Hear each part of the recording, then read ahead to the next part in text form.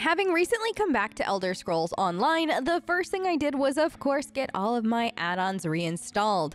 Today I wanted to walk you through how to install and possibly troubleshoot your add-ons so you can enjoy them in your game as well. And as a heads up before we get started, add-ons are currently only available for the PC version of ESO.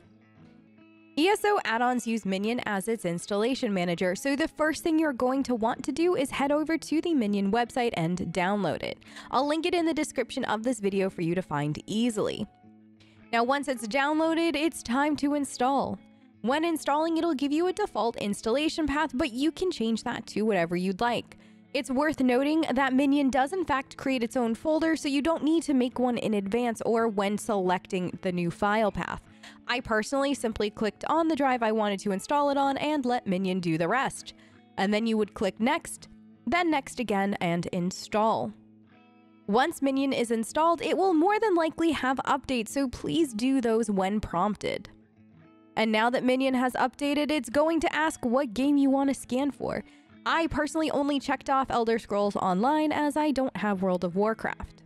I also checked the Remember Setting option so it wouldn't prompt me again with this.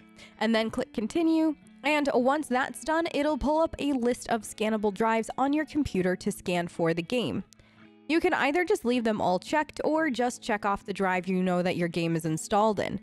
I also then rechecked the Remember Setting so it won't prompt me again for this option in the future. Then hit Continue.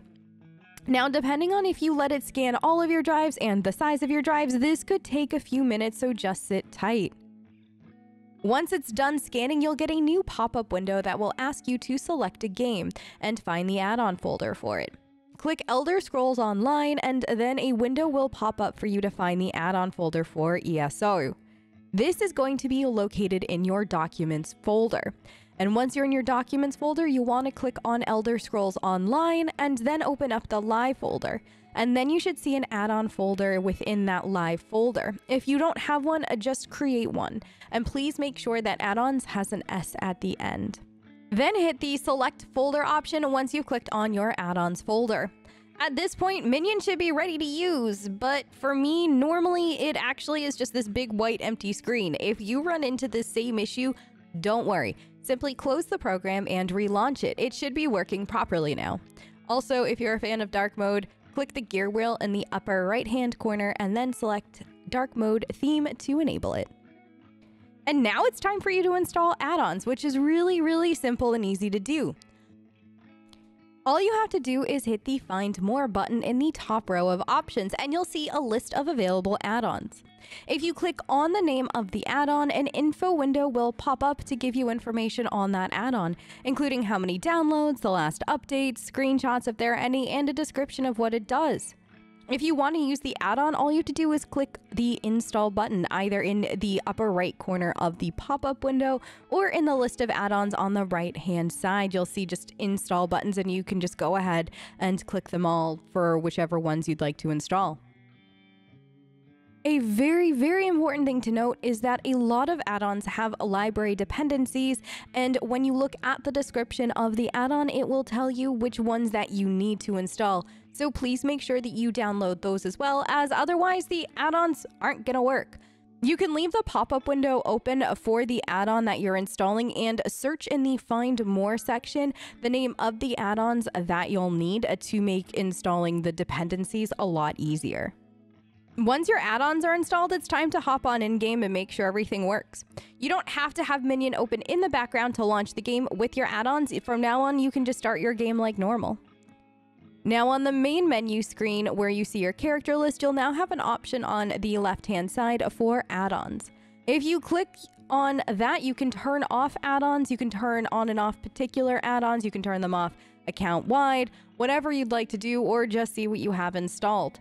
However, though, when you load into a character and hit the escape button, you'll now also see the same add-on option. This add-on menu is slightly different than the one on your main screen, as this one will show if any of the add-ons are missing a dependency. The add-on will be lit up in red to signify that something is wrong. You can either quit out of the game and install the add-ons that are missing and then log back in, or while you're in-game, you can tab over to Minion and install the missing add-ons. You'll just have to log out of your current character and then log back in order to reflect the changes. It's also worth noting that editing an add-on settings in a particular character will usually edit it only for that character. You can also uncheck / turn them off for a particular character if you'd like to while in the add-on settings for that character. If you want to uninstall any of your add-ons, all you have to do is right-click them in the installed section and then select uninstall, and it'll be removed from your game. I also do want to mention that you can manually install your add-ons for ESO. If you visit the ESO UI website, and I will link that also in the description down below, they have an install facts page that you can review if you'd rather do that. However, using Minion is the easiest and usually the most convenient option as well. And that's it. That's everything that you need to know in order to get started on installing add-ons for Elder Scrolls Online. Hopefully this helped if you were having any trouble either using Minion or just installing them overall. Thank you so much for watching, and I will catch you next time. Bye!